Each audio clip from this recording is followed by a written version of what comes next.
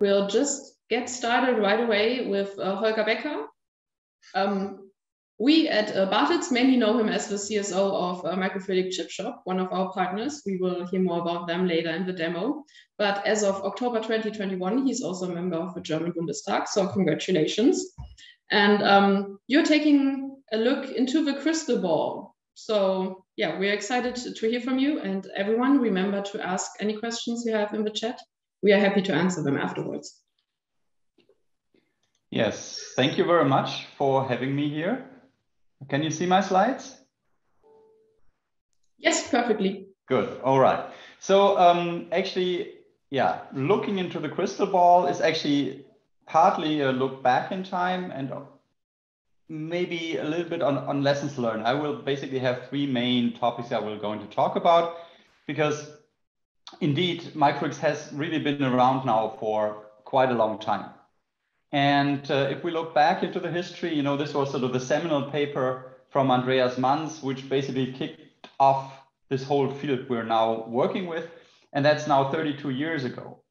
And remember, 32 years ago, Madonna basically had her first greatest hits album out. So that gives you some kind of cultural perspective of microfluidics. And it's interesting to see what has really happened in that time.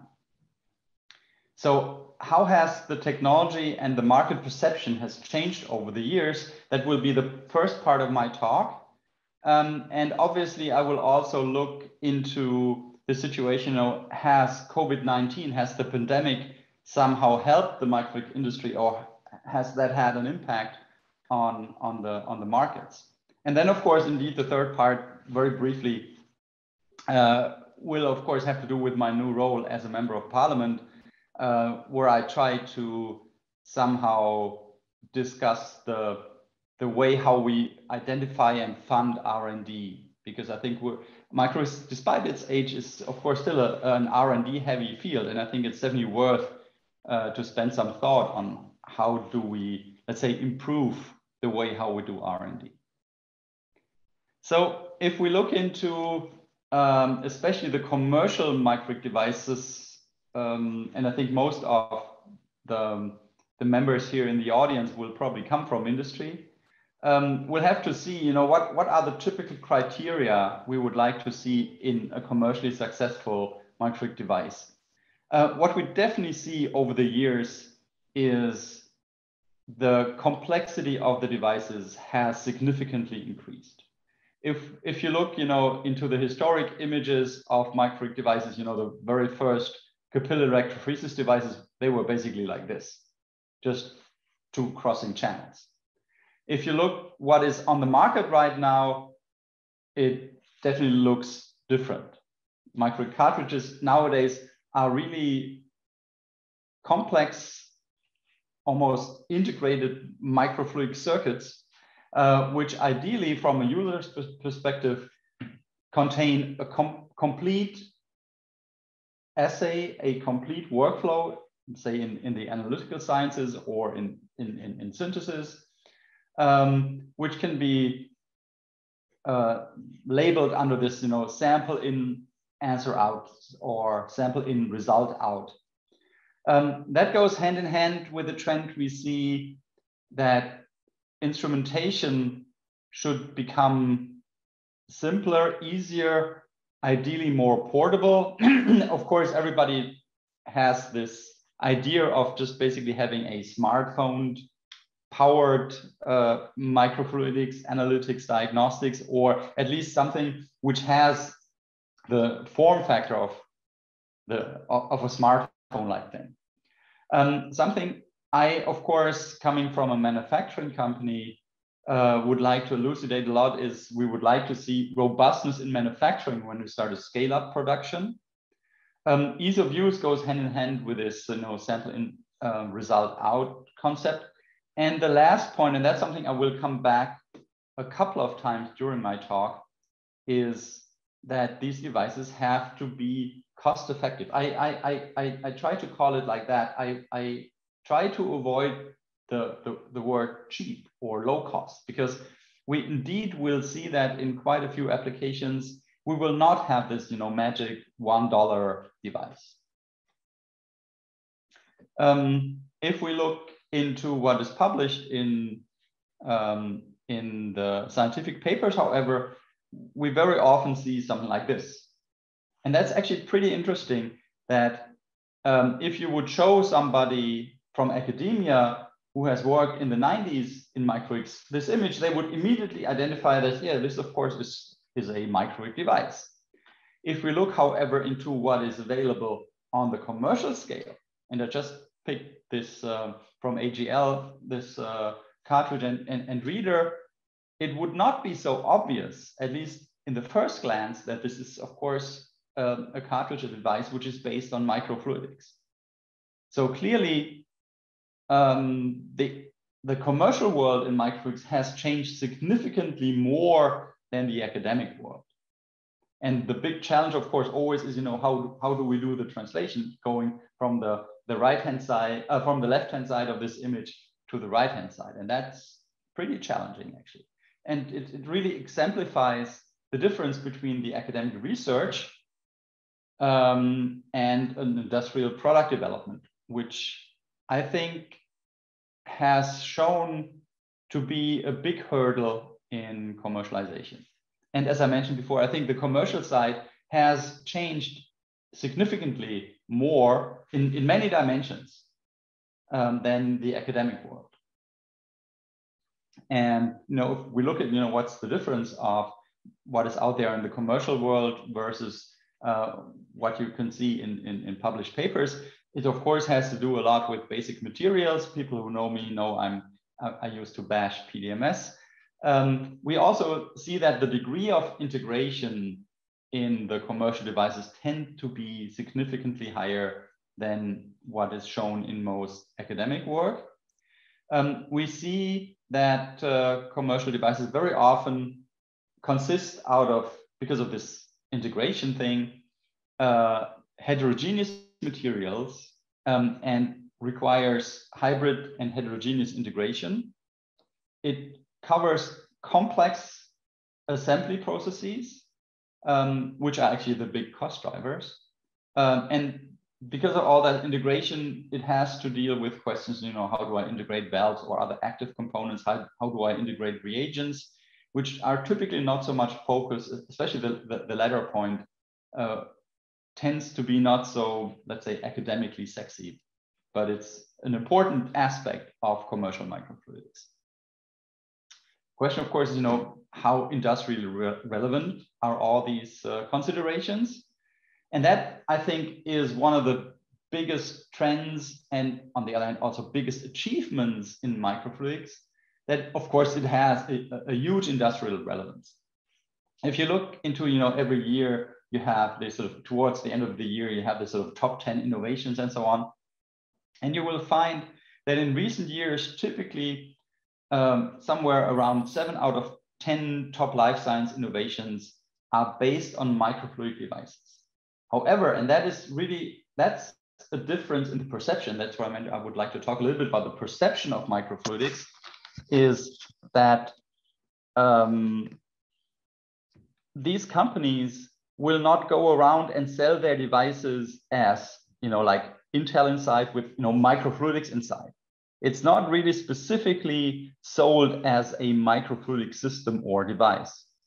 It is a system which does next generation sequencing, or which does sample prep, or which does automated CRISPR-Cas, or whatever. And I think that is something which is indeed a very different perception of microfluidics than it was 20 years ago or in the early years, when we all thought that microfluidics itself is a product. It's not. It's an enabling technology which finds its way in many products. And nowadays, as I said, is a crucial enabling technology for the life sciences industry or for diagnostics, but it's not really an industry and not a product in itself, at least in most cases. There's also something which I would like to point out when we talk about where is the industry going. I think there is a noticeable geographic difference in the role of the players along the value chain. In Europe, I think we're really strong in basic research. And if we look at the European framework programs, that's indeed something which the rest of the world, it's the envy of the rest of the world. We're also strong in things like basic material sciences, material research. On the industry side, we're really strong in components, and of course, with Bartels and Memetis and the other players which are in this forum today, we see some very, very good examples of strong players on the component side. And of course, on manufacturing. Precision manufacturing simply has a very long tradition in Europe. However, where we're not so good and what the strong point, especially in the US, and I leave Asia out of this field here because I think the Asian markets are much more closed, is of course that they are really strong in bringing systems / applications to the market. And that's something where, of course, the money is being made. So for me, the big question is, and that's the question into the European micro community, can we somehow get better at that latter point? I would really like to see an evolution in Europe where we're becoming stronger on the application side, on the system side, and really in the process of opening new markets. That's something I think where we have to get better in Europe, based on the very strong foundation which we have on the materials, components, and manufacturing side. Let's have a look at the role of the pandemic in the perception of microfluidics.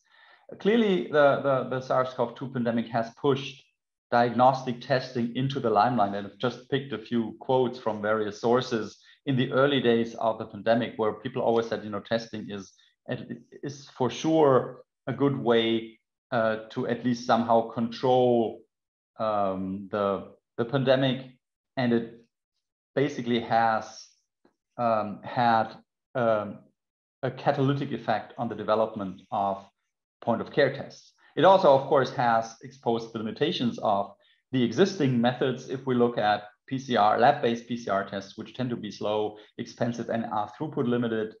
And of course, I think we all have been by now tested dozens or hundreds of times when we look into antigen tests, which of course have a limitation with regard to sensitivity. So we create a fair amount of false negatives. And actually something which I'm pretty surprised at the moment is that there is so little antibody testing. By now we should have much more data on the antibody status, on the immunity status in the population, which we see unfortunately not so much. And what is really interesting, of course, is it really has pushed point-of-care testing to totally unprecedented volumes. Currently more than 6 billion tests have been performed with regards to COVID testing globally. That's a number which is just, the only other test which you could compare this to would be a simple glucose testing. That's the same number, but over a much, much longer period in time. What are the lessons learned, I think, from the pandemic? The first one is that unfortunately there is not the sort of single magic silver bullet where this one thing solves all testing requirements. We for sure see that point-of-care testing will get a lasting boost. In some countries more than in others, and of course clearly microfluidics plays a decisive role in certain areas of testing, especially in the molecular diagnostic one, and I've picked 2 examples here. But what is interesting to see, of course, is if you look what has been rolled out and what has really captured the biggest share of this 6 billion tests is simple lateral flow testing. And I think that is something which, now 2.5 years into the pandemic, a lot of the hopes we had for a much wider rollout of point-of-care molecular testing has not really materialized. Then, of course, what we find as being important, that there are platforms available as important tools to speed up development and ideally to combine test methodologies. So to have, say, a molecular test and say an antigen or antibody test on the same platform. And I mean, what we've been praying for years at Microfluidic ChipShop is, of course, the availability of having building blocks and having a toolbox approach. What we also have seen, but interestingly not, at least at the moment with a huge commercial success, is that there are additional technologies in point of care testing, which without the pandemic probably would have stayed only in the academic field. So things like direct imaging methods, maybe in combination with artificial intelligence, CRISPR methods, silicon-based sensors, silicon photonic sensor devices, which had been around for quite some time on the academic field, but have been sort of pushed into the commercial scale. We also have seen that while microfluidics can also improve the performance of simple lateral flow tests by concentration, by amplification, that has not really made its way into, let's say, a noticeable commercial advantage, meaning people were obviously not willing to pay that extra money for this sort of microfluidics functionality. Just an example here for one of these direct imaging methods. That's a simple cartridge which allows you, by smart imaging processing methods, to really directly count fluorescently labeled viruses on the surface of infected cells. And the second example I just briefly wanted to show is a device which contains a silicon photonic sensor that was actually already published a couple of years ago, but was a purely academic exercise. But we now see an increased commercial interest in this kind of sensor integration. So if we look at this part of the talk, in conclusion, point of care is definitely here to stay, and we will see an increasing demand. I'm sure that we will see that in Joel's talk later on. It will become an important tool in handling pandemics. However, I think the high hopes we had in pushing the microfluidics market onto really new levels is probably not so pronounced as we all had hoped for. And as I said, I think we will see more of these data from Joel in the coming talks. I think there is a certain impact of COVID-19 here in this column, and I would really love to see if these numbers in hindsight really have proven to be that way. But as I said, it's not suddenly a trebling or so of the market volume. So some food for thought with regards to this point of care testing in pandemic situations. What we definitely have seen is that the actual technologies, the way, I mean, we all already knew how these tests should look like before the pandemic. So technologies tend not to be the challenge, but of course, manufacturing, the distribution, the end user logistics, even if we talk about, molecular diagnostic point of care testing, and indeed the last one, cost. This has really been, despite the sort of crazy situations where governments have paid silly amounts of money for masks or so in the early stages of the pandemic, now towards the end, it was, the health system simply bought the cheapest solution. The next question, and this is something which indeed also has not materialized, despite the fact that especially the US government has poured a huge amount of money through the REDX program into manufacturing and upscaling of testing, is, what would you actually do with a manufacturing infrastructure which can produce, millions of tests per day once we're through this pandemic situation and the pandemic is more or less over? What do you do with that infrastructure? Who pays for this? And especially even if you don't use it, it's still costing money for maintenance. So in my opinion, this will require a much better international cooperation and coordination. And the question would be, who would be stakeholders, who would be key players to do that? And as I said, we will, at least I have not seen the the perfect $1 point of care test using microfluidic devices, especially not in the molecular diagnostic field. And we indeed have now seen that price still is the most single important crucial factor for health systems. And that's why still all the testing centers are still using lateral flow immunoassays. Okay, in the last couple of minutes of my talk, I would like to just give you a few thoughts on R&D funding, because microfluidics is still R&D heavy. And if you look at the process of how does public or private R&D funding work, that actually has not changed significantly in the last 100 years. You define a research topic, you make a call for proposals, you get proposals, you try to evaluate them, and then some people get money. I have the hypothesis, the working hypothesis, that this process is basically at the end of its life cycle. Organizational processes, I think, have, as a product, as a smartphone or whatever, have life cycles. And this is sort of typical stages of the life cycles. You have a startup, you have a growth, you have a maturity, and then it's declining.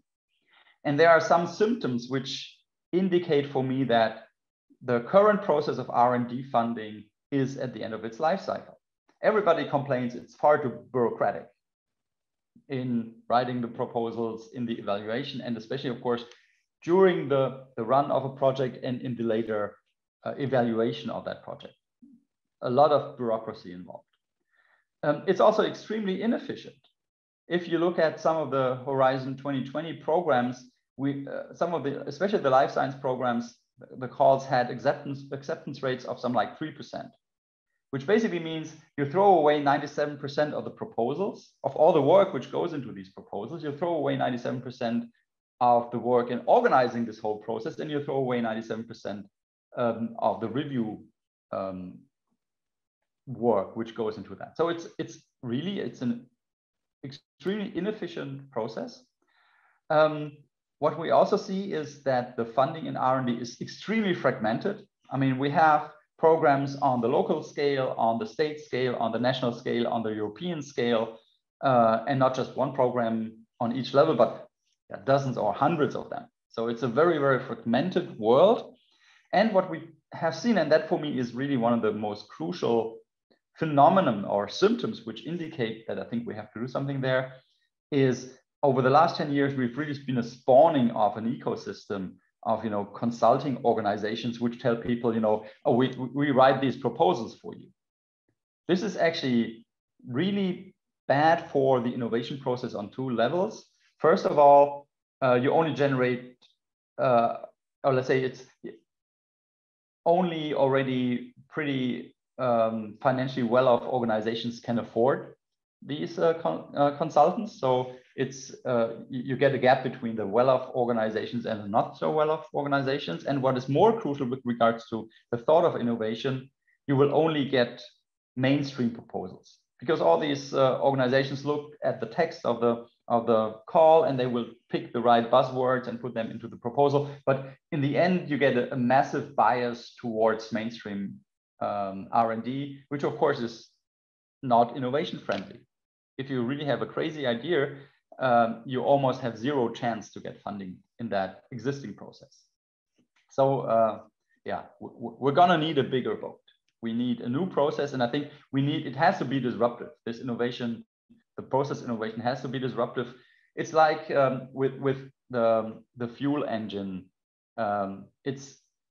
It is optimized. You can't optimize it any further. You can't just modify a few things and then things will become better. It's out optimized to a certain extent, and we will need a disruptive innovation in R&D funding processes, like we have the disruptive innovation of battery-driven electric vehicles these days. So we definitely have to find novel processes which are less bureaucratic, all the way from application to reporting. Definitely are much more efficient, not wasting more than 90% of the work which goes into that process. We also need a better alignment of national and international programs. I just always like to mention Eurostars as an example, that you get that Eurostar label and you have, let's say, 3-4 partners. Two of them get their national funding immediately. One of them gets the national funding halfway through the program, and one of the partners does not get national funding. So it's not a very good model. We also need a different model for how to handle intellectual property, in the sense that I think we need better incentives to exploit the results, which basically means the transfer from IP from universities or research organizations into the actual typically companies or startups or whatever who exploit these results has to be made different. So the idea is probably to let them have IP, because IP is actually worthless unless it's part of a commercial product, which then starts to generate revenue. And that's the time for some payback, but not something like upfront or so. And overall, I think we need better methods for transferring scientific results into a commercialization process, into a commercialization pipeline. And that loops me back to this comparison between the strong points in Europe versus the strong points in the US. I think this would help us to also become better in really commercializing applications and systems and not just components. Okay, my last slide, more or less, this just shows my new role in scientific and research community. I can tell you it's a very, very, very different world than what I've been doing the last 25 years ago. So with this, I'm at the end, and of course, I'm happy to answer any questions you might have. Thank you very much, Mr. Becker. That was a great way to start off our event. Thank you very much. So I've already seen one question in the chat for you. Now that you are part of the Bundestag, do you think the R&D funding process? Do you think the R&D funding process can be improved away from the mainstream research? Yeah, I mean, that's of course exactly my job. I mean, now being part of a legislative body, I of course try to change that. I mean, it's interesting to see that, you know, the young parliamentarians, of course, they go into parliament saying, I want to make the world a better place. I think if I succeed in sort of, you know, making R&D funding more efficient and better for everyone involved, that would be my mission. So, and of course, yes, that's the discussion we're leading at the moment in a lot of different levels. I'm at the moment talking to all the Projektträgers. I talk a lot with people from BMBF and the various non-university research organizations to come up with a good way to structure, to basically introduce new processes in at least the national R&D funding. We also had a comment before that, totally agree, R&D thoughts, one could almost say that the system has become corrupted. I wouldn't call it corrupted. I think it's really, it's the natural end of the life cycle. I mean, the fact that you know, we live in a pretty wealthy society. We live in a society which has, you know, pretty well working public administration, which, you know, is Rechtsstaat, is based on legal foundations. That tells you that the processes we had set up 30, 50, 70 years ago, at that point in time, were pretty good. And they all work in the course of time, work well. But then eventually they reach that sort of saturation point where you can't improve them anymore. Even if you try to sort of somehow introduce reforms, you're just adding layers of complexity and make them more bureaucratic. I wouldn't call it corrupt, but I think it's really just that natural end of life cycle when you need innovation in organizations, in processes. Mm-hmm.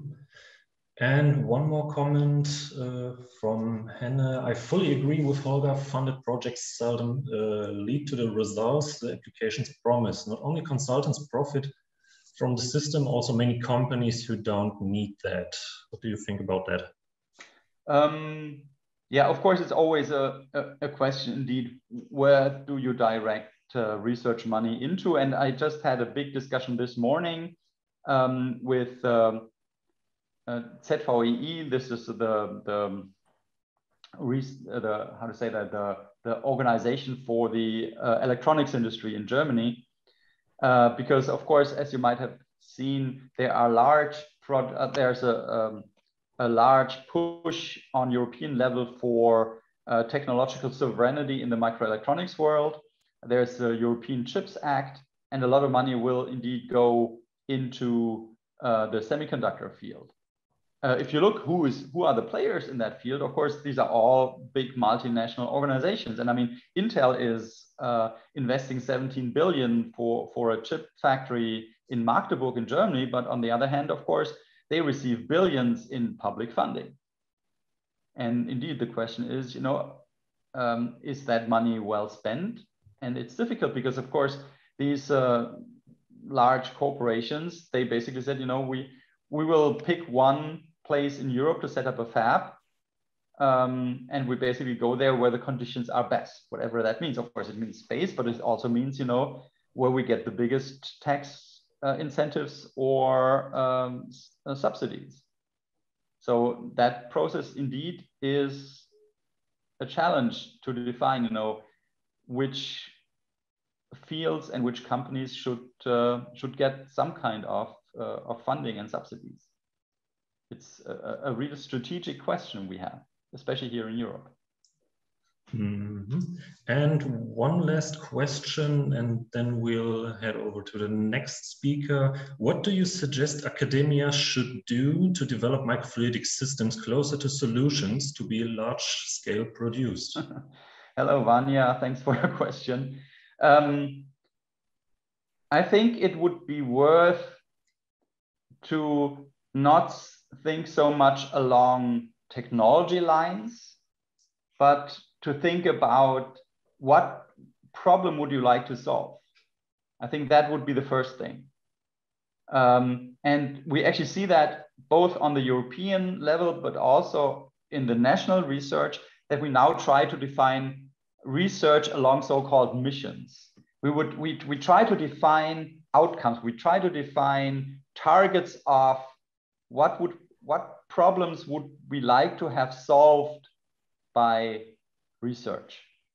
And that way we move away a little bit more from a sort of technocentric approach towards a problem solving approach. And I think that automatically will hopefully lead you towards a route which will make it easier to later on explore commercialization routes. And of course, yeah, as you all know, I also don't use PDMS. Okay, and with that, thank you very much, Holger Becker. Yeah, you're welcome. And I more or less immediately have to switch off because my next guest is already in my my reception room. So thank you very much, and have a great conference here. It was great being here. Thank you.